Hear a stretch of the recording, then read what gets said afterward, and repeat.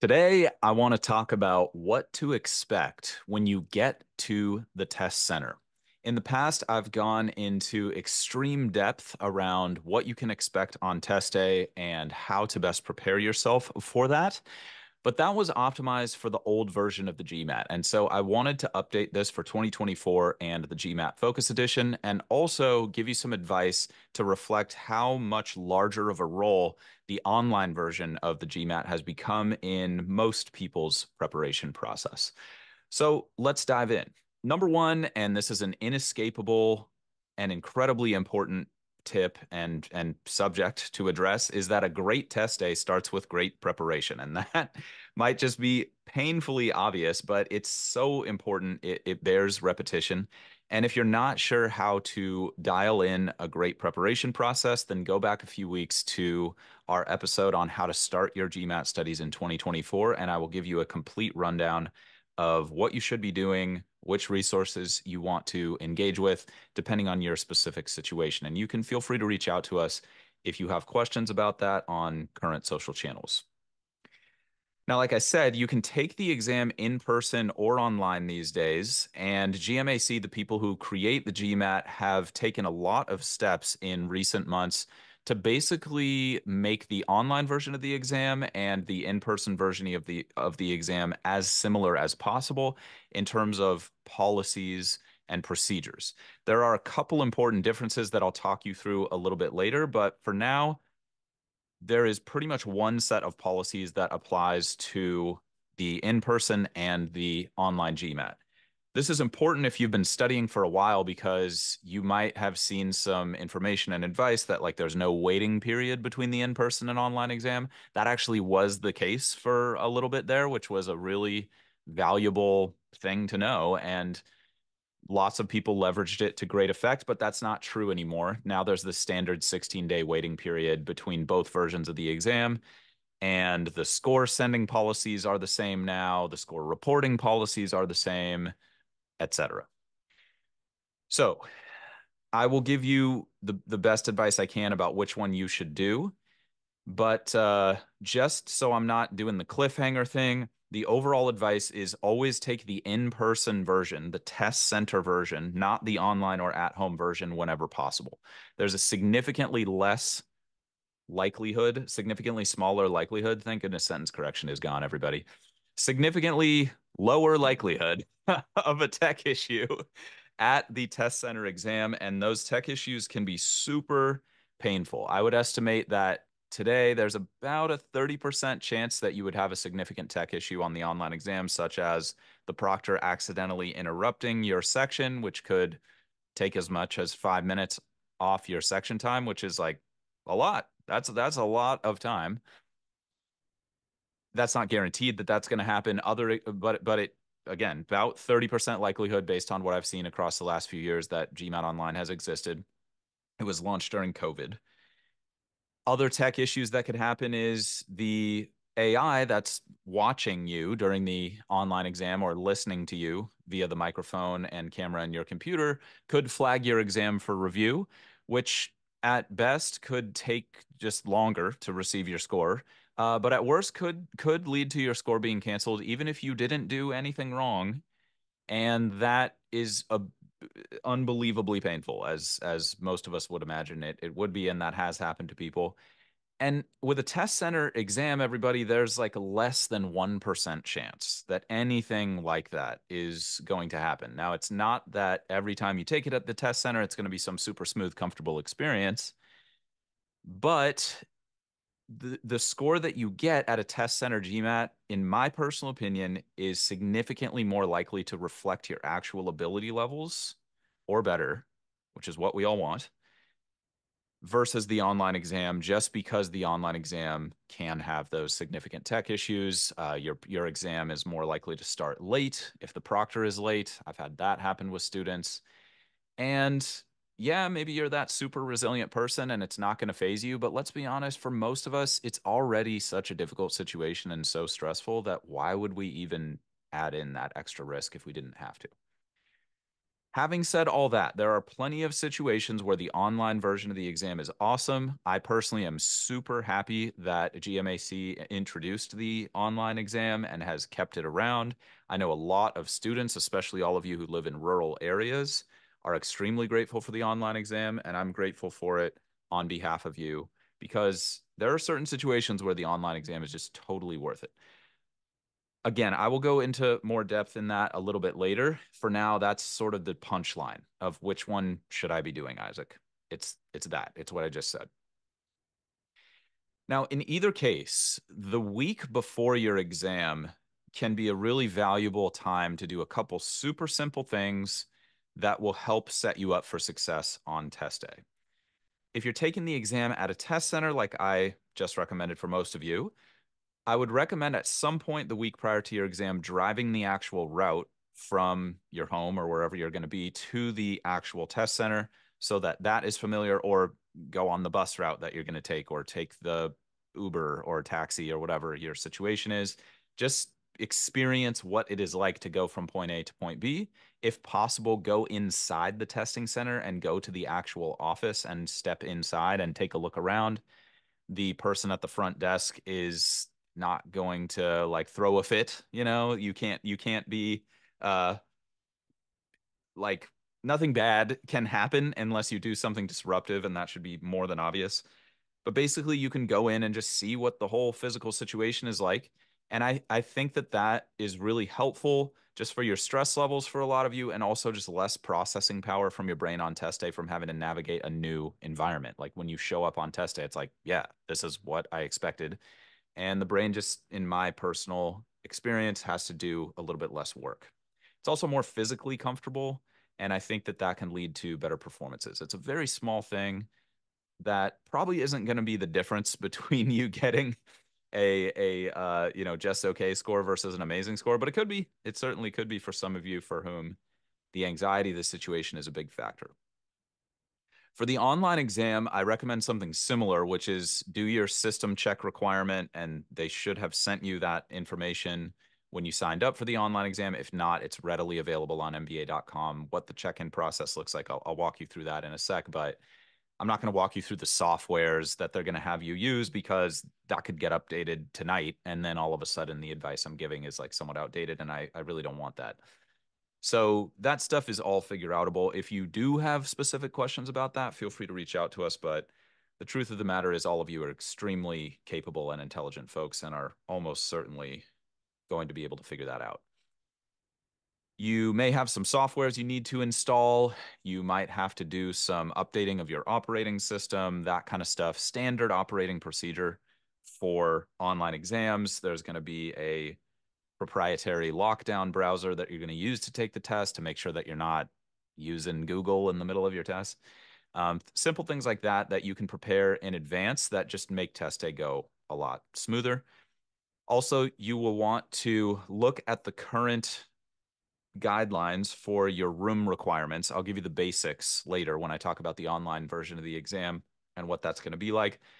But preparing the environment a couple days in advance, or having a plan to prepare the environment the night before or the morning of your exam, can be really valuable so that you're not having to expend a lot of brain power shifting your bookcase around in the room to make it compliant with the online exam. And there are pretty strict requirements for what you can and cannot have on your desk during the at-home GMAT, and that's as it should be. We want the playing field to be as fair as possible. Let's get into test day itself. What is this actual experience going to be like? I'll start with the in-person version. I'll go through that whole experience, and then I'll go to the online version. So in person first. You're going to arrive at the test center, and the first thing that you're going to do is check in with a reception person who's usually behind a desk. And the first step in that process is verifying your identity. So, for most places, you're going to need two forms of identification, but that's not universally true. And the forms of identification can vary depending on where in the world you are. So, definitely check MBA.com and dig into the website there and figure out for your specific location what forms of identification you're going to need, and definitely collect those at latest the night before your exam so that you're not scrambling around trying to find your passport the morning of your GMAT. irresponsible, and causes unnecessary stress. After they check your ID, they are going to do a palm vein scan. So you're going to put your hand on like a, I don't even know if it's infrared technology or something like that. Maybe some of you biomed people can help me out with that. It's a very interesting technology. Maybe it's like a mini X-ray or something, but basically it scans your palm vein pattern, which is apparently unique to every individual, similar to like a fingerprint or a retina scan, and that'll be logged in the computer with the little profile that'll be attached to your ID, and then they're going to take your picture. So that's pretty much what the check-in process is like when you get there. Then you will be given a key to a locker where you can put your personal items. And the most important thing to remember about that is you want to turn your phone off or put it in airplane mode, put it in the back of your locker, and put as much stuff as you're going to put in the locker on top of your phone so that you are not even tempted to look at your phone or touch it during the break, because your score can be canceled at a test center if you are touching your phone at any point during the exam, including the breaks. Yeah, that's really important, and that goes for smartwatches as well. After you get all your stuff stashed in your locker, then they're going to have you read the test center policies. They're going to hand you like a laminated sheet of paper. You'll sit in the waiting area, and then you'll let the reception person know when you're done reading those. I guess before I move on, quick tip for your locker. I've given this in the past. In fact, I have an episode called Test Day. Like I said, it is the it's still worth listening to for the first part of it, at least, because I talk a lot about smart preparation process leading up to it, but it's not essential, and that's part of the reason I'm making it for you. But I do go into extreme depth in terms of like techniques and snacks and stuff you can do. But the shortest piece of advice I can give for your locker outside of the phone thing that I said is put your snacks or your beverages, whatever you're going to have during your break, in the front of the locker, so you don't have to be rummaging around in it during your break. It's good to take some time in advance to do that and plan to do that. The policies are going to be pretty straightforward. The stuff that they're going to have you read, probably not going to be too many surprises there. Basically says like, don't stand up and start screaming in the middle of your test and disrupt everybody's test. So if you're planning on doing that, it's bad news. Not allowed. Probably going to get kicked out. Probably get your score canceled. But better that you know now, I suppose, if that was your plan. So next, you're going to check in with the proctor, and the proctor is usually not the same person who checked you in the waiting area. The proctor is usually going to be in an area close to or separate from the waiting area. And that proctor is going to be sitting at a computer that has a video feed of everybody who's in the test room and what they're doing to prevent cheating and nefarious activities. And then there's usually going to be like a plexiglass see-through type window into the testing room where the proctor can like watch everybody as they are taking the exam. So usually the proctors are fairly considerate and nice people. Not 100% of the time, so try not to let it get under your skin if your proctor's personality doesn't mesh with your expectations. And that's something to just be mentally prepared for. It's rare that a test center experience goes quote unquote perfectly, and it's good to just expect some discomfort, honestly. And usually that discomfort is only going to throw you off as much as you allow it to throw you off, if that makes sense. It's not going to be a big deal. But the proctor is going to hand you a whiteboard, which is not really a whiteboard actually. It's a laminated sheet of 8 by 14 graph paper, and it's actually 10 sheets front and back that's spiral bound. So you can flip through the 10 sheets. So it's kind of like 20 pieces of scrap paper, as it were. And then the proctor will also hand you a dry erase fine tip pen. So it's similar to a whiteboard marker, but it's very fine tip. And so the experience is very similar to writing on pen and paper. I don't think it's too shocking for most people, but you can web search GMAT simulation pad and you can get a simulator for your last couple practice tests if you want to. A lot of people ask me a lot of questions about this. I would not use it as you're studying. I would not use it for your early exams because it smears quite easily and it's really annoying, and it's very helpful to be able to go back and look at your scratch work after the fact when you're studying and taking practice exams. So if you want to be a little extra prepared for test day, then you can use that simulation pad for your last two practice tests, and that should be more than enough. What I recommend there is just do a quick check of the pen to make sure it's not dried out. So uncap the pen and do a little squiggly or line or something on the scrap pad. before you begin the palm vein scan of going into the test room, because if your pen is dry, the time to swap it out is before you enter into the test room and start the exam and then realize your pen's dry and you need a new one. That's a bummer. So quick tip there. At that point, the proctor will ask you to put your hand on the palm vein scanner, and that will scan your palm vein to make sure you're the same person who checked in. And then my experience has been the proctor will ask you to turn any pockets that you might have inside out in your coat or sweatshirt, just to make sure you don't have anything that's not allowed in the testing room. Real quick on that point, the only thing you're allowed to bring into the testing room with you for the in-person exam is the key to your locker and your ID. So you're not allowed to have water, not allowed to have snacks, none of that, unless it's been pre-approved in advance by GMAT. And usually what that means is you have a note from a medical professional that says you need to have X, Y, and Z thing with you in the testing room. So that's not going to apply to most of us. I have heard some exceptions if you have testing accommodations with your own private room. Some proctors in the private room are okay with water, others aren't. Technically, it is not allowed. At that point, the proctor will escort you to the terminal that you will be taking the test on, and usually it's a somewhat old computer, let's say between 5 and 10 years old, with a keyboard and a mouse. And that's how your exam is going to be administered. And you will have a cubicle style workspace. It's not a full cubicle. It's a desk with a sound panel on your left and right to separate you from the person who's sitting next to you. And it's enough, in my experience. I honestly haven't had too many people complain about noise at the test center. Most people are quite respectful. At the in-person test center, you will typically have access to earplugs and in some cases over-the-ear headphones, and you can call your test center that you're taking the exam at in advance to see what of those noise blocking items will be available. Sometimes they'll let you bring your own earplugs if you show them to the proctor or the check-in person in advance, but most test centers, in my experience, are not going to allow you to use your own earplugs and are going to either insist that you use their earplugs or the over-the-ear headphones that they have if they don't have earplugs available. So a quick call in advance can help you figure out what's going to be available to you. And if you're worried about sound distracting you, then I would recommend that. And I would recommend simulating that with your practice exams as well, because the first time I took a practice exam with earplugs, I was really distracted by how clearly I could hear my own breathing with the earplugs in.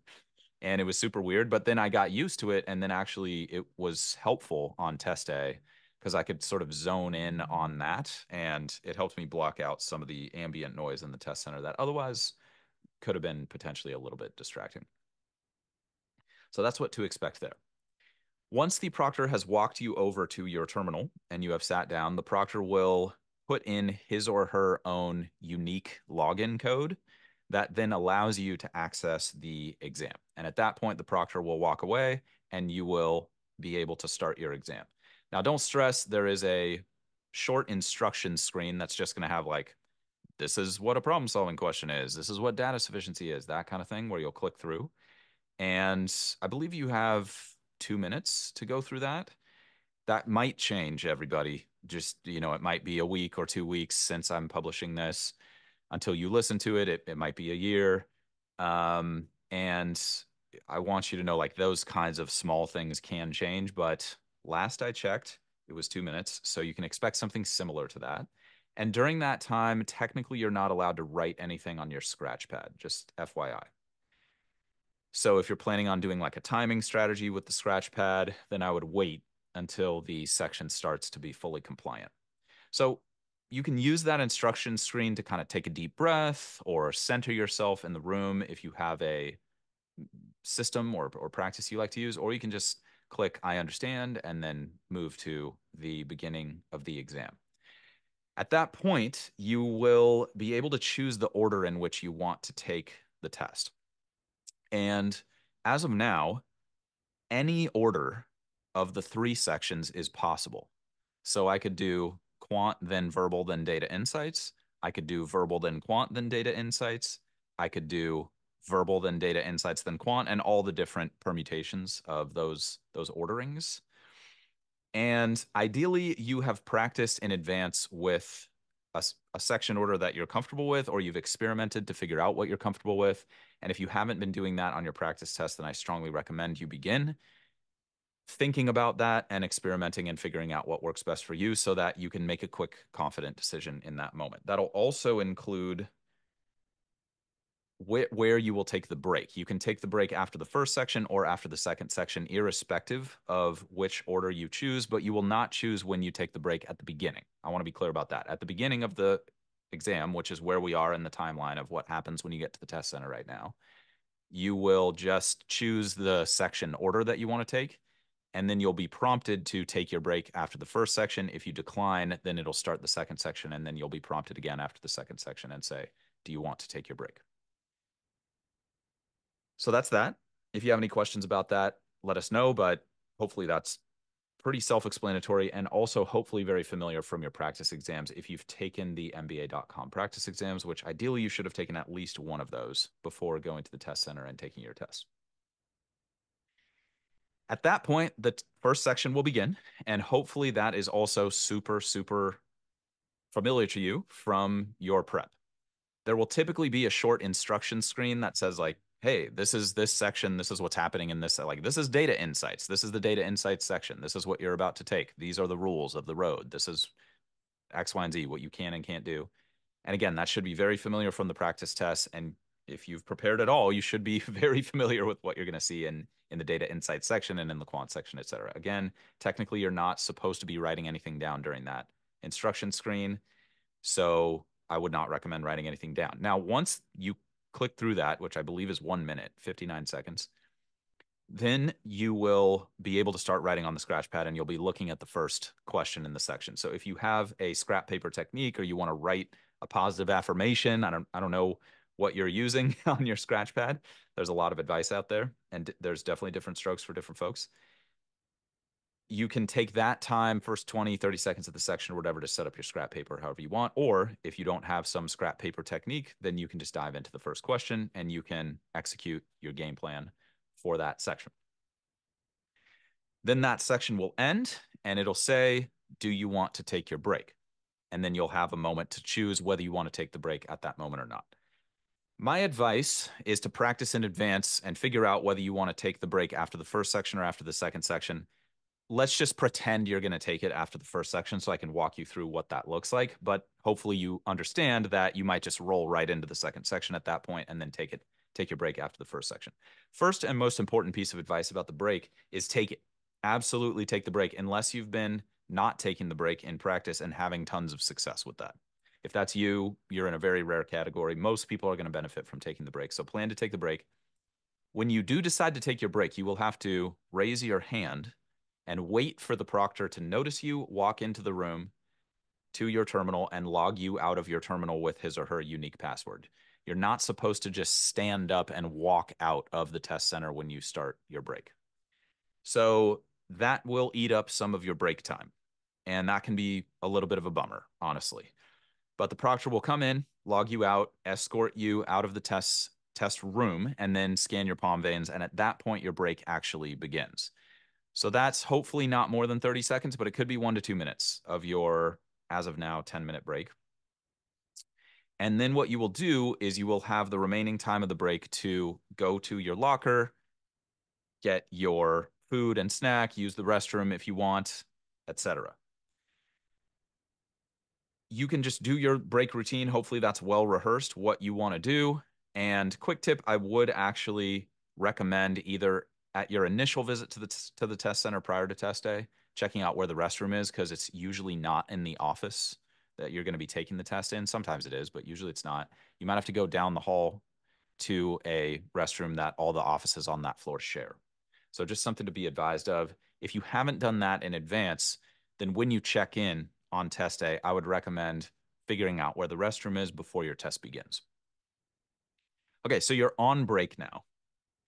Some test centers do not have a clock that you can use to keep track of your break.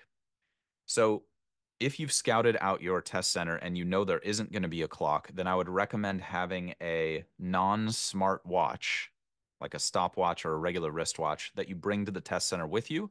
Put it in the front of your locker before the exam begins so that you can time your own break. Otherwise, if you're late from your break, that's going to be deducted from your section time, your next section time, and that's potentially going to be really stressful and not be what you want. On the break, quick recommendations for snacks, whatever you like, honestly, is the best recommendation there and whatever you've had the most success with in practice. Having said that, if you're really not sure what to do, then hopefully you have a solid meal 1 to 2 hours before your test begins. Something with protein, carbohydrates, and vegetables for your micronutrients. If you're really not sure what to do, that's what I recommend. And then during the break, something with some dissolved sugar in it can be good. So, like half a sports drink or half of like a soda with some dissolved sugar. If you like caffeine, that could be a good time to have something like that. But I wouldn't recommend drinking a whole large container of that. Otherwise, you might have to use the restroom during the next section or just be really uncomfortable, which is a bummer.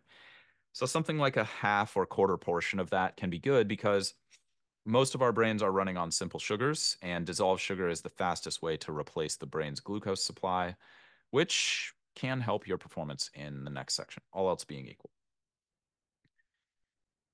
So at that point, your actual like break time where you're chilling out, able to relax, is probably going to be like 6 to 8 minutes of the actual like 10-minute quote unquote scheduled break, because then you're going to have to go back to the proctor. The proctor is going to ask you to turn your pockets inside out, scan your palm veins, walk you over to your terminal, and then put the password in to log you back into your terminal. And that's when your break ends and the next section begins. So that check out, check in for the break can be up to 2 minutes on either side. And it's good to just plan for the worst there. And you might want to simulate that when you're doing your tests at home. So that's the break. The rest of the test should be pretty familiar if you've done your studying and preparation the proper way. You execute your plan for the second section, and then there'll be a little blip instruction screen, and then the third section begins. At that point, you will see something on the screen as the test calculates your score, and then bam, you will get your what's called unofficial score. Now, I get a lot of questions about this. The unofficial score that you see immediately after you complete the exam is, for all intents and purposes, your official score on the GMAT. It's exceptionally rare that there will be any deviation between your unofficial score and your official score. Having said that, it can take a few days to populate your quote unquote official score in your online dashboard. And at that point, be able to be sent to schools after the fact. You now send whichever score that you want to send. And that's different than the past. In the past, I had to send every score on my report. Now they allow you to send any individual score. For now, that's pretty much test day at the test center. I'll walk you through the differences between that and the online exam in a sec. For now, if you have questions about the test center, feel free to reach out anytime. If you want a even more in-depth conversation about what to do before, leading up to, and at the test center, then check out our previous Test Day Pod episode from, I think, 5 years back now. And I will walk you through in exceptional detail tons and tons and tons of advice that's even more in depth. But I wanted to keep this one a little bit more succinct and a little higher level so that if you're just looking for, hey, what do I expect on test day, you can jump right into it and hopefully have some valuable clarity. Let's pivot to the online exam. A lot of this stuff is going to be the same, but there's a couple important differences. Number one, you're not allowed to wear earplugs or coverings over your ears at all during the online or at home exam. And so you'll definitely want to plan to be in a quiet environment if you're worried about being distracted by sound. And you can't have anything covering your ears either, like a scarf or a hood. There might be pre-approval processes if you have specific beliefs that require you to wear stuff over your ears. I'm not an expert on those specific belief systems and how GMAC deals with them. You should reach out to GMAC either via live chat on MBA.com or over a phone call or support ticket to get clarity on that if you wind up being in that situation. And you should definitely get ahead of that if that's you. Having said that, you are allowed to have water on your desk for the at-home exam. And you are not generally allowed to have water in the test center exam while you're taking the test. So if that's a big deciding factor for you, that could be a reason to take the online exam rather than the test center exam. And I said there are specific situations, and if the water thing is a big deal for you, that could be a deciding factor. And for many of you, that'll overcome the potential of a tech issue, and that's totally cool. Now, there's also a difference in the whiteboard, and I'm going to bring this up now because you're going to want to get ahead of this if you're taking the online exam. There's a digital whiteboard you can use for the online GMAT, or you can get your own physical whiteboard. As of now, the physical whiteboard dimensions that are allowed are less than 12 inches by 20 inches. I am in the US. I am sorry that I am not on the metric system. So hopefully you can do a quick conversion to millimeters or centimeters if that's your more comfortable way of conceptualizing things. But my recommendation is get that whiteboard in advance. There are some restrictions on the whiteboard that are on the policies page on MBA.com. And then I would get a as fine tip as possible, super fine tip dry erase marker to use on that whiteboard. And then you're allowed to have an eraser as well that you will definitely want. You'll definitely want a good eraser because you're going to be erasing like every 1 to 3 problems because the whiteboard's going to be kind of small. And you can have that whiteboard on your desk, similar to like a scratch pad during the exam. I strongly, strongly, strongly recommend using the physical whiteboard. The digital whiteboard is a huge pain in the neck in my experience. It's very clunky. It's very difficult to use. Some people like the digital whiteboard for the verbal section because they can type their notes rather than physically handwriting them. I personally have found a lot more success with my students having them physically write the notes, even for verbal, on the physical whiteboard and never using the digital whiteboard. Having said that, it is available. You can preview it during your practice tests. And if that's something that you want to use, figure out what your system's going to be for that before test day, okay? But I recommend getting the physical whiteboard and practicing with that for your final 2 practice exams, just like I was talking about with the simulation pad for the in-person exam a moment ago. If you have questions about the whiteboard or how things are changing, just let us know. But hopefully that's pretty self-explanatory. You get your own in advance, you get your own pen, you get your own eraser, and you will erase it after each section. That brings me to a valuable point about the test center whiteboard and Scratchpad, which I did go into extreme depth in on the old episode, but just real quick, you can have as many of those as you need throughout the in-person exam, but you can only have one at a time. So I recommend swapping out your whiteboard at the test center after each section. That'll usually be enough for most people. For the online exam, you're not going to have to worry about that because you just erase the whiteboard with your eraser. But erasing the whiteboard you get for the in-person exam is generally impractical and annoying. So just wanted to insert that. I think that's helpful to know. So at this point, you will start the exam on quote unquote test day for the online exam. So you will be in the room that you're going to be in and have that fully prepped at least 30 minutes in advance of your exam starting. 15 minutes in advance of your exam starting, you'll log into your MBA.com account and you will see the option to quote unquote launch your online exam. That option will not be available earlier than that. That's the official policy as of now. In the past, it's been 30 minutes, so that could change, but 15 to 30 minutes before the exam, you'll be able to log in. And your proctor should be there 15 minutes before your scheduled exam time. Having said that, proctors can run late with the online exam. And that's why I was saying I strongly recommend taking the test center version just in case.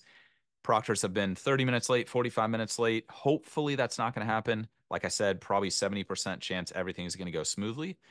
In a perfect world, your proctor is there 15 minutes before your scheduled exam time. You are there 15 minutes before your scheduled exam time, and then you can start the check-in process. This is very similar to the in-person exam. First thing is check your ID with the proctor, verify your identity, and then they're going to ask you to take your webcam or your camera attached to your laptop computer and pan it around the room and show your desk to make sure that it's compliant with all the policies. That's why I was recommending you look into those policies and make sure that your room is compliant the week leading up to your exam so that you're not having to stress about that on test day.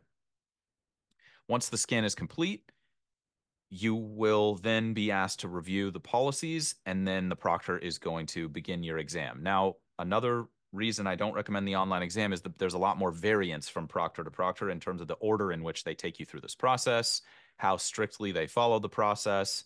So there can be some variance here, everybody, and you might not see all of the things I just talked you through, or you might see some other things that the proctor might ask you to rearrange something on your desk or change something in your room or your environment. So you should be mentally prepared to deal with that variance if you're going to take the online exam. Again, that might still make it worth it for you to take it online, but you should just expect it. I think if you know what to expect, if you're properly prepared, then it's unlikely to throw you off.